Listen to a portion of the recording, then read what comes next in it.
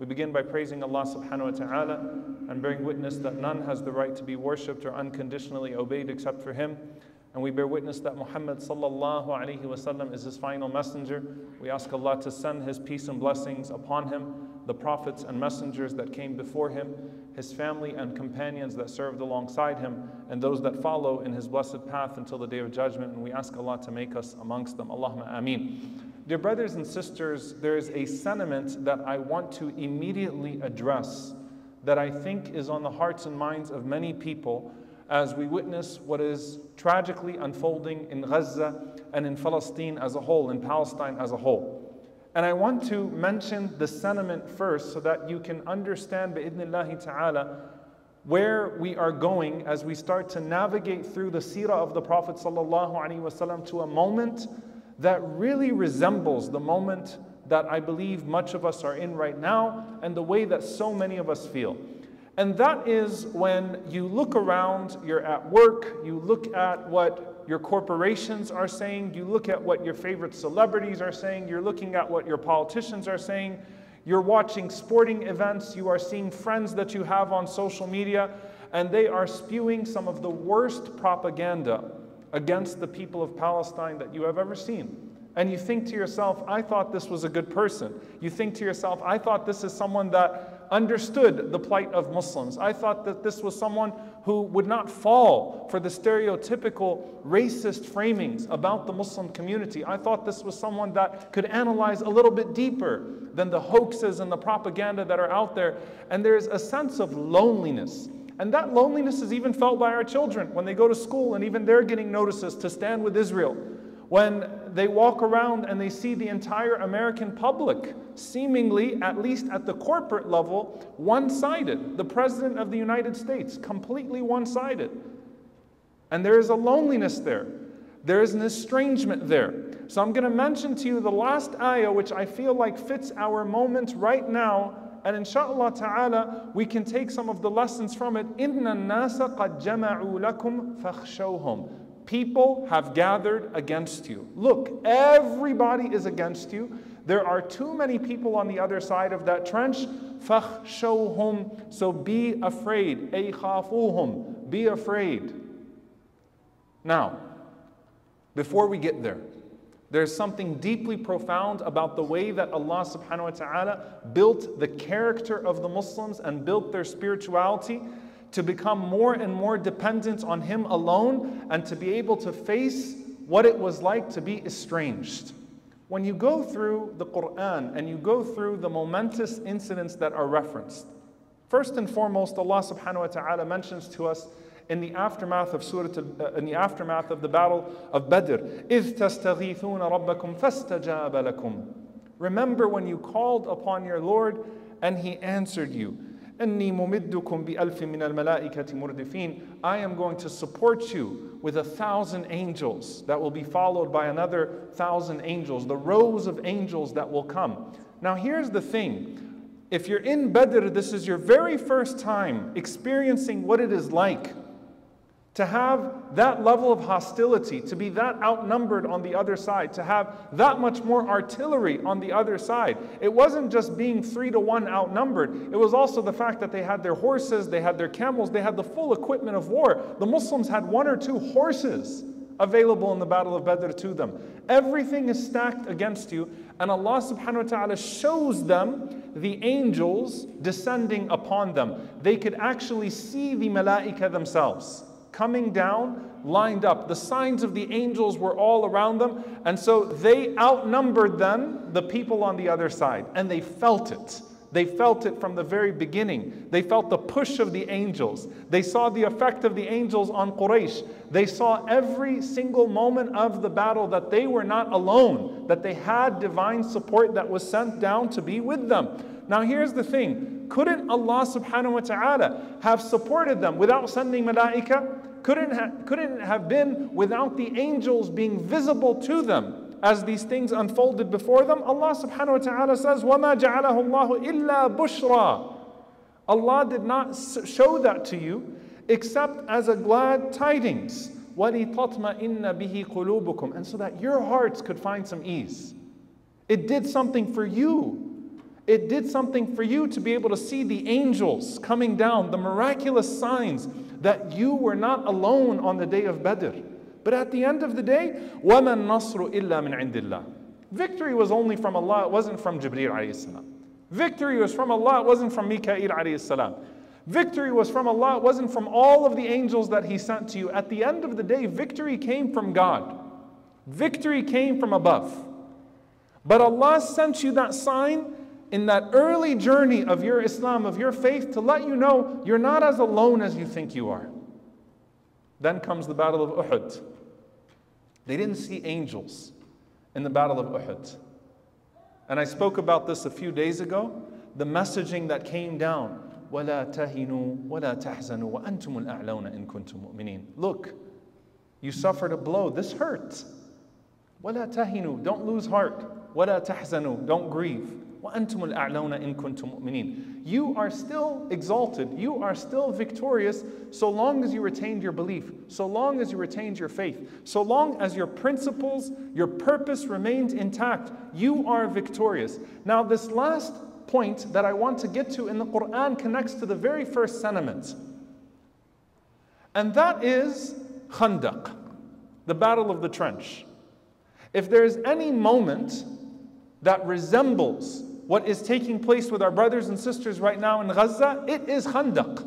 It actually is Khandaq. Because it is a time where a tactic was used to specifically starve off Medina, cut all supplies to them, to where even the Prophet ﷺ, the Prophet Muhammad, peace be upon him himself, walks around malnourished. Imagine, Jabir ibn Abdullah radiallahu anhu said, I saw the Prophet ﷺ walking around, he had stones tied to his stomach and he was bloated. Not the bloating after eating, the bloating of starvation. And it was 10,000 on the other side, 10,000 people that surrounded Medina from every direction. And they built this thin trench, only about 3 miles long. And between them and a massacre is this trench. And they are guarding every single point of that trench. They have to utilize every resource. You can't blink an eye. They were under siege for an entire month. Khandaq was a month. And the Meccans cut every single element of food and drink from reaching them in Medina. And so their food was running out, their water was running out, and they couldn't take breaks. The sleep, the lack of sleep was getting to them. And as they are guarding every single form of that trench, they also come to note that there are enemies from within, that there are those that are plotting to attack them from behind. Imagine the ru'b, imagine the fear that could penetrate you in those moments. I want you to picture yourself at that trench, and every few minutes there is an attempt on that trench. And you're guarding, you're guarding, you're guarding. Don't blink an eye. Don't go use the bathroom. You might mess up. Make sure that you don't miss. Make sure that you don't flinch.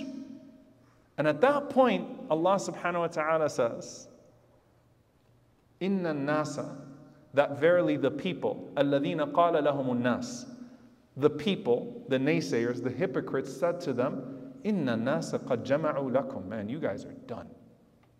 Look at you. Few desperate people at a trench.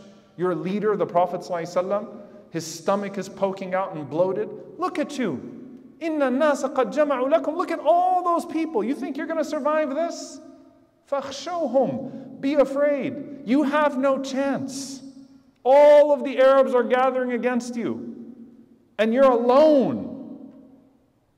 And Allah subhanahu wa ta'ala says what? Allah did not send them angels that time that they could look at visibly and see divine aid in front of them. Allah subhanahu wa ta'ala says that increased them in faith. فَزَادَهُمْ إِيمَانًا.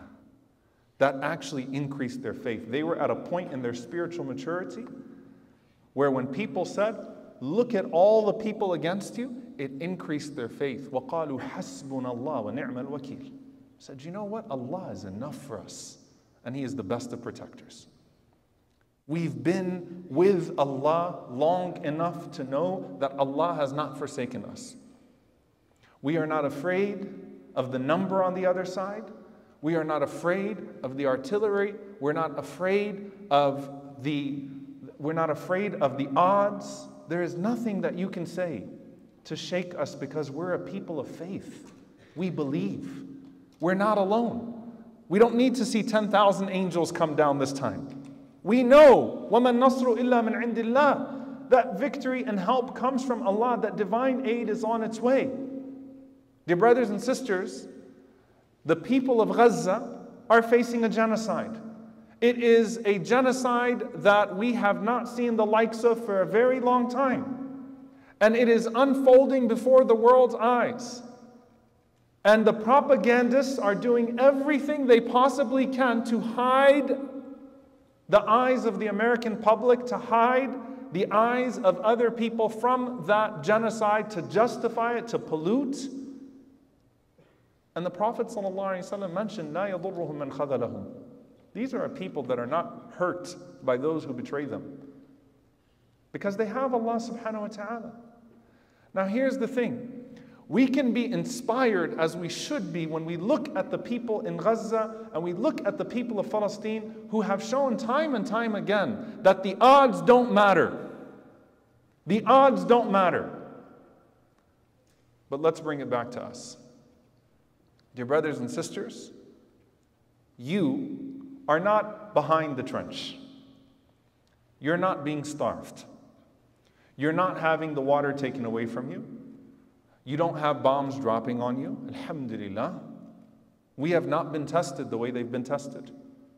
Different people are tested in different ways. Now there are people that will continue to die in this entire process. And as they die in this process, guess what? Allah subhanahu wa ta'ala mentions about Ashab al-Ukhdud, the people of the trench, not the people of Khandaq, that trench with the Prophet ﷺ, the people that were thrown into a trench and killed, ذَلِكَ الْفَوْزُ الْكَبِيرُ, that they have succeeded. They attained success. They have held on to their covenant with Allah. They are now in paradise. Our dead are in paradise. We have no doubt about it. Every single one of our dead, bi'idhnillahi ta'ala, that died on La ilaha illallah Muhammadan Rasulullah, that suffered in that cruelty and oppression, they're in paradise. Their victory has been attained. But then the people that are behind that trench and continuing to survive and refusing to go away, and us. If you look around and you feel alone and you feel like the odds are stacked, I want you to know that you have a responsibility. You might not be in the trench, but maybe you're one of the people on the outside of the trench that's trying to push people away, that's trying to make things easier for those behind the trench. Whatever platform you have, whatever voice you have, whatever money you have, whatever dua you have, when you use that for Allah, you are not alone.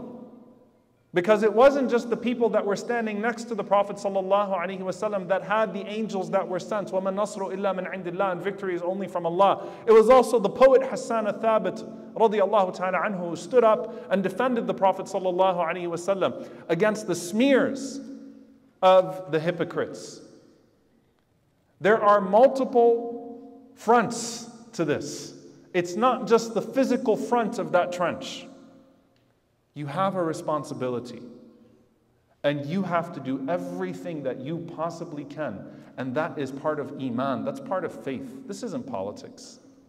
That's part of faith when you see people being oppressed. And will there be consequences? Are our favorite politicians going to turn their backs on us? Are you maybe going to get a letter from your administration at a university? Are you going to get slapped on the wrist? Will you have certain consequences that will be faced? Is your social media going to be taken down? Maybe. Who cares? Who cares? People are carrying their dead babies and saying Alhamdulillah and La ilaha illallah, knowing that victory comes from Allah subhanahu wa ta'ala. Who cares if we face consequences for trying to be their voice outside of the trench? And if people say, Inna nasa qad jama'u lakum, look, Palestine is a losing battle. Palestine is not a losing battle. Palestine will win, insha'Allah ta'ala. Palestine will win. Gaza will win. Al-Aqsa will be liberated. We have as much certainty in that as we do when we say, La ilaha illallah Muhammadan Rasulullah, that وَمَا النَّصْرُ إِلَّا مِنْ عِنْدِ اللَّهِ. That victory and help only comes from Allah subhanahu wa ta'ala. It will win. They will win. When? أَلَا إِنَّ نَصْرَ اللَّهِ قَرِيب. When Allah wants it to happen. But it will happen. And subhanAllah, I was reading, and I'll end with this insha'Allah ta'ala. I was reading from the words and the literature of people that fought apartheid in South Africa. And when you talk about the odds being stacked against the people, the odds were stacked against those that were fighting apartheid in South Africa as well. But you know what? They persevered without iman. What about you when you have iman? What about you when you have iman?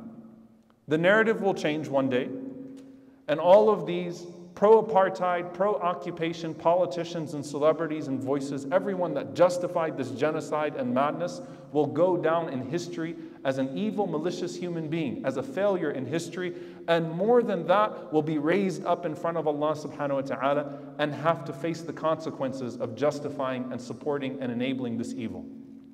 But what about us? I want to meet Allah subhanahu wa ta'ala on the day of judgment and say, I did everything I possibly could to not let them be slaughtered in the dark. I did everything I possibly could to not let them be butchered without anyone watching. And I was willing to face whatever small consequences I had here.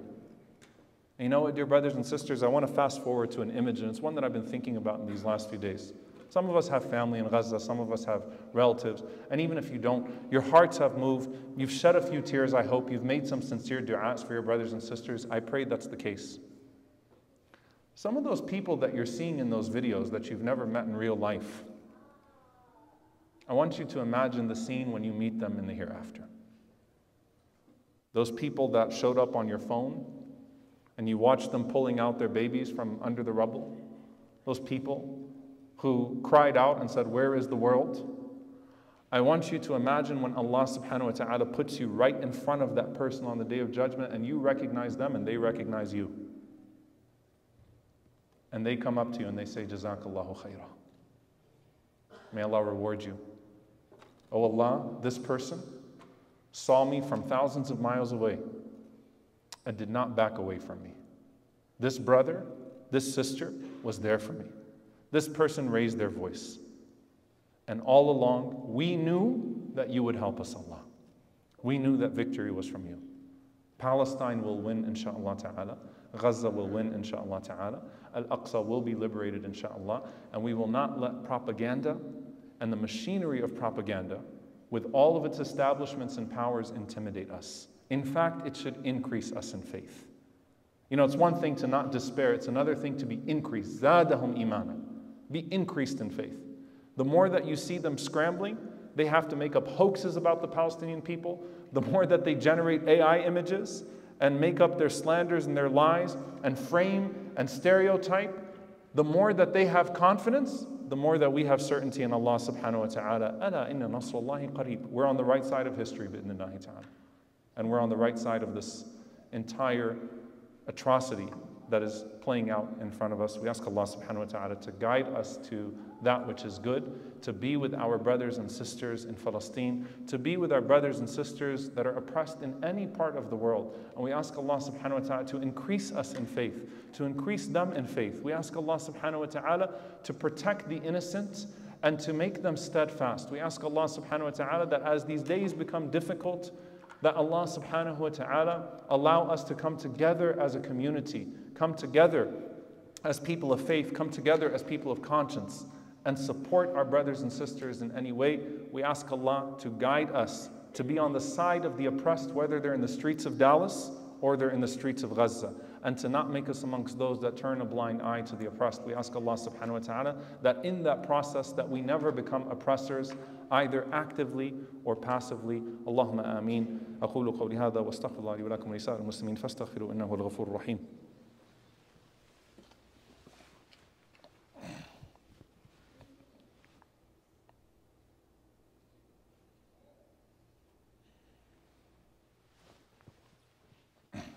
الحمد لله رب العالمين ولا عدوان إلا على الظالمين والعاقبة للمتقين. اللهم صل وسلم وبارك على عبدك ورسولك محمد صلى الله عليه وسلم وعلى آله وصحبه وسلم تسليما كثيرا. Dear brothers and sisters, I remind you that anytime you hear of an opportunity or something shows its way, especially in this crucial time, support your brothers and sisters in Palestine. Do not be intimidated into not donating. Do not be intimidated into not using your voice. And do not forget to keep them in your dua. Your dua is the greatest tool at your disposal right now. Keep them in your dua. May Allah subhanahu wa ta'ala free them and liberate them. May Allah subhanahu wa ta'ala liberate Al-Aqsa and allow us to pray in a free Al-Aqsa in our lifetimes. Allahumma ighfir lil-mu'minina wal-mu'minat wal-muslimina wal-muslimat al-ahya'i minhum wal-amwat innaka sami'un qareebun mujibu ad-da'awat.